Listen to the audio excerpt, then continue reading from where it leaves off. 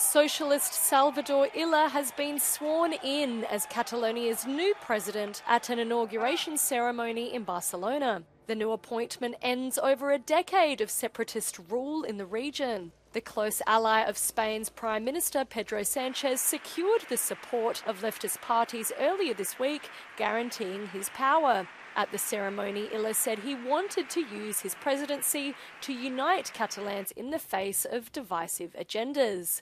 Days before, the former president of Catalonia, Carles Puigdemont, briefly returned to Spain following a years-long hideout in Belgium and France. Puigdemont spearheaded the 2017 failed referendum for Catalonian independence and faces multiple criminal charges led by Spanish authorities. But the fugitive politician managed to once again escape Spanish police and revealed on social media he returned to Belgium.